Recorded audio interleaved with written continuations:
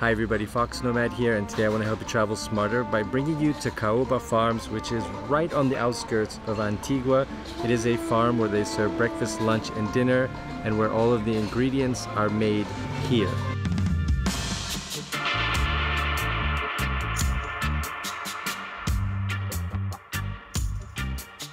Caoba Farms is right outside of Antigua, but within walking distance of the city center. Previously, these 3 acres of land were used to grow coffee and roses, but when Alex Kronik, a Guatemalan native, bought and founded Caoba Farms in 2004, he converted the land into an organic farm.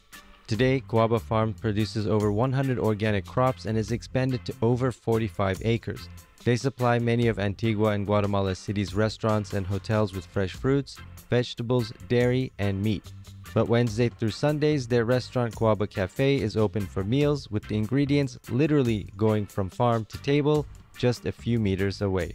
So all of these fresh ingredients are grown on the farm, and all of the various options from the mint tea, which I'm having now, is all grown here on this farm. So it's walking distance from Antigua. It's about an 800-meter walk, so it's about 20 minutes or so, and you go past some of these roads which are not very well marked, but if you've got it on your phone, if you got the map on your phone, it's pretty easy to find, and it's actually not too difficult to actually walk here. It's a very easy walk, very flat and straight. Just walk by the side of the road, and then you show up and you are basically in this farm. And the farm has a couple of different areas. It has a shop, it has a restaurant, which is why I am here today, is to get breakfast, but also to enjoy some of the other items on their menu. So they have a variety of different juices and teas, but I saw this mint tea. They grow the mint here, and I was like, let me just give that a shot and try it. Ooh, strong, almost like candy cane type flavor. That's what this tastes like, and it's really good, very refreshing for early in the morning. It's about 10 a.m. now. They open at 8. They're not open every day, and the restaurant is not open every day, so you want to check the hours to make sure you get here when you can actually, visit and eat at the restaurant. It's pretty early, it's not too many people here yet, but the kitchen is going, the butchers are chopping up the meat, we've got the oven going for pizza, we've got juices being mixed, and everything looks pretty good. I can't wait to eat. Caoba Farms is more than just an example of sustainable agriculture. They also have volunteer opportunities and a learning center to teach others in the community environmentally efficient farming practices. Alright, so a whole bunch of food just arrived. We're gonna go in pieces. So let's start with what's on the table. The first is a veggie omelet with cheese. It has inside eggplant, tomato, onions, and potato as well. On top of it, a little edible flour and some salsa on the side. Over here we have some Caoba potatoes, which are potatoes that are grown right here. So these potatoes are grown here, as well as some chia with fruits, but it's really like an overnight oats type of deal where the fruits and the chia are all let to sit overnight, so it really absorbs that flavor and it gets that mushiness. But I'm going to start with the omelet.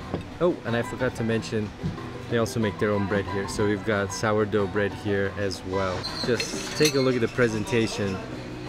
Definitely presentation skills here are 10 out of 10. I mean, look at that. It looks lovely. What makes this place so unique, put a little bit of this sauce here on the top, is that everything is just grown literally like right back there. Alright, so I'm gonna cut into this first bite. And the cheese is just so sticky and gooey. And there you go. It's the first bite. That cheese is amazing. The cheese is almost like a thicker mozzarella with a little bit of Swiss flavor to it. And then on the inside here we have, looks like some spinach. I mentioned how good the cheese is. Egg pizza with kale, but it's kale that tastes good. It's very fresh, and the tomatoes are very sweet. This has got to be my favorite breakfast I've had here. So good? Very good. There are these little bits of eggplant as well. I kind of feel like I'm eating an omelet, a salad, and a pizza all mixed in one. Alright, so now that we've finished with the omelet, I think the natural thing to do is to kind of go over to these potatoes and try some of the bread. So let's see. Really good. I just noticed that there are these two sauces here. This red one, which is like chilies, so I'm down with that. Ah, strawberry jam. Really good. We're talking about this sauce, so let's see what this is all about. Time for a foXnoMad spice tip. Oh yeah. That is a spicy red chili. Not as spicy as the green varieties I've had here.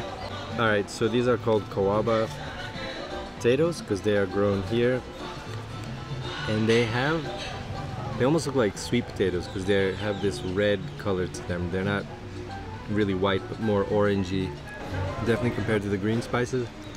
That's not as hot. Alright, so it looks like it's a mix of 3 different types of potatoes. We have the sweet potato, which is the orange one. We have this yellow one, which is like a golden potato. We have this one in the middle, which is not as sweet of a potato. It's more of a yam.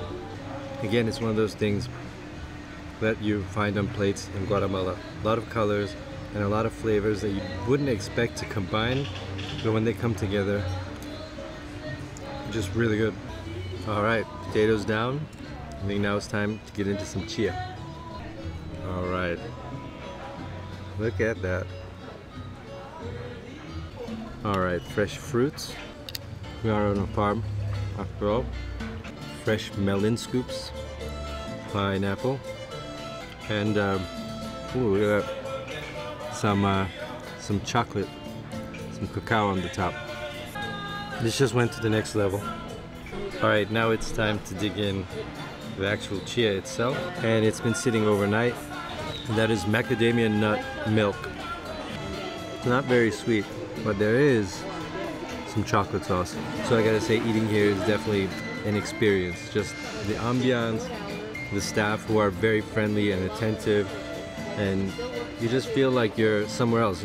You're just outside of Antigua. It's like a 10-minute walk, 20-minute walk, but I feel like you're in a totally different place completely. Unlike most restaurants, Caoba Cafe is a place where you can actually see where your meal's ingredients came from. The farm is just steps away from the restaurant, and you can and are encouraged to walk around and visit the fields. Caoba Farm uses double reach rows to maximize their growing area, which seems to go on and on. You could spend an hour here just wandering around the farm, finding flowers, eggplant, cauliflower, tomatoes, and enjoying the serenity of the surrounding fields. So they also have this store where you can buy a bunch of the produce that's actually grown on the farms, as well as things like teas and coffees. They've got ice cream, vegan, gluten-free options. They've got meat options. They've got a huge variety of things. It's actually a very large shop. It's bigger than you expect when you see it from the outside. So if you're staying in Antigua for a while and you want to do some health food shopping, or you want to get some fresh produce, this is also another great place to check it out. It's the store at Caoba Farms. But after your meal, you can also come out here and check out some of the farm itself, and where a lot of your food was grown, which is kind of nice. Kind of nice to just stroll around, and you're free to just wander around, and they actually encourage it, so it's nice. They also have a playground here for children and a yoga studio for yoga classes. And aside from the main area where I was eating, they also have these little benches or tables that are actually inside the farm in this little garden, so it's a little bit cozy. So they have extra seating out here as well, which is really nice and just adds to the ambiance of the whole place.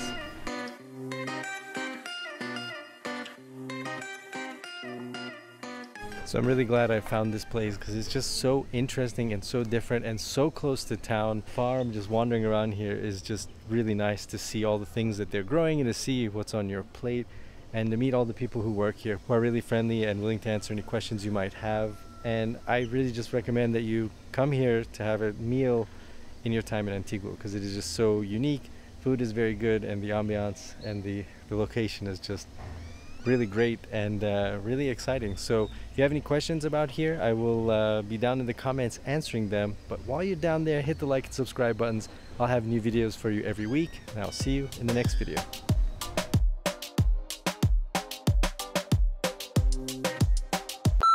Honestly, it's worth it to come here just to eat.